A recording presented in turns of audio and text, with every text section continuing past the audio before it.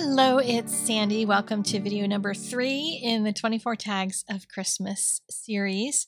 We're going to be making 4 more of the tags using paper piecing. I haven't done this in forever, and fussy cutting just made me smile, so it's all good. I used the shipping tags die from last year from Ellen Hudson. I think it's last year or the year before. If you want that one, get it soon because they didn't have many left. I don't know if they'll reorder, but it's great for making multiple tags. And I'll be stamping some images from Colorado Craft Company onto the tags themselves on Desert Storm paper. And it's for a specific reason. I've also stamped it onto some red and some white cardstock, and I'm fussy cutting. When I've got it stamped on the Desert Storm paper, the Desert Storm is going to hold those outer edges of the stamped lines, so I can actually split the difference when I'm cutting these out. And I'm going to even whack off things like that little tail.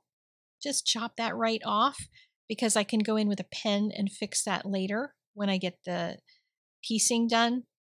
But here I can be less careful than you might normally think fussy cutting has to be, because I don't have to worry about that black line being awkward because I've chopped it off when I did my fussy cutting. Same thing with the red. I'm going to let the lines of the stamping underneath of it be the thing that holds the integrity of that line. So it makes it much easier to do the fussy cutting than you might normally think, because a lot of people just hate fussy cutting for the reason that they call it fussy, because you're doing a little fussy work. But piecing them together is just fun. It's just very satisfying for some reason. And I'm going to stick the scarf. Yes, scarf. That's the word I'm looking for. It's not winter yet, so I'm not thinking scarves.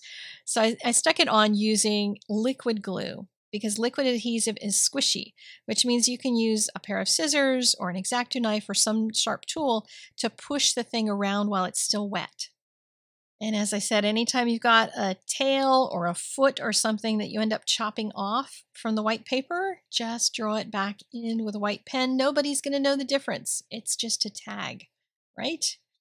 So I'm going to stick the hedgehog in the same kind of a way that I did the other images and go through the same process with all 4. Now remember, I am doing a giveaway. So you want to comment here on YouTube as well as on my blog for a chance to win one of my tags. And make sure you check back in a couple days after this is all over so you can find out if you won. I don't want to have any leftover stray tags stuck behind.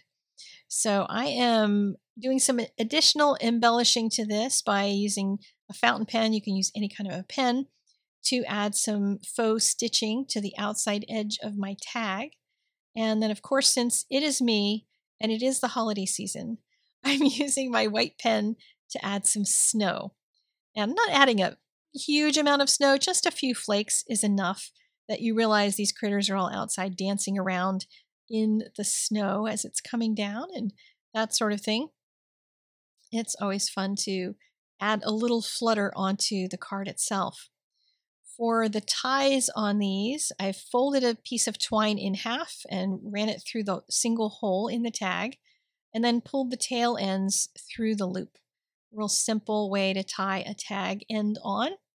And just as I finished these, I realized these things need something to stand on. These little critters need some ground. So I got my black pen back out and I gave them each a little line for the ground. The one that bothered me the most, the other ones are probably doable, is the mouse laying on his back. He looks like he's falling otherwise because he has nothing he's laying on. I wanted him to be laying in the snow, enjoying it rather than falling to his death, which would be a really bad thing to have on a Christmas tag, wouldn't it? But it worked to add that little detail onto each one of my tags. So I hope you enjoyed this one. Make sure you comment here and over on my blog for a chance to win. And I will see you again in the next video, like tomorrow. Bye-bye.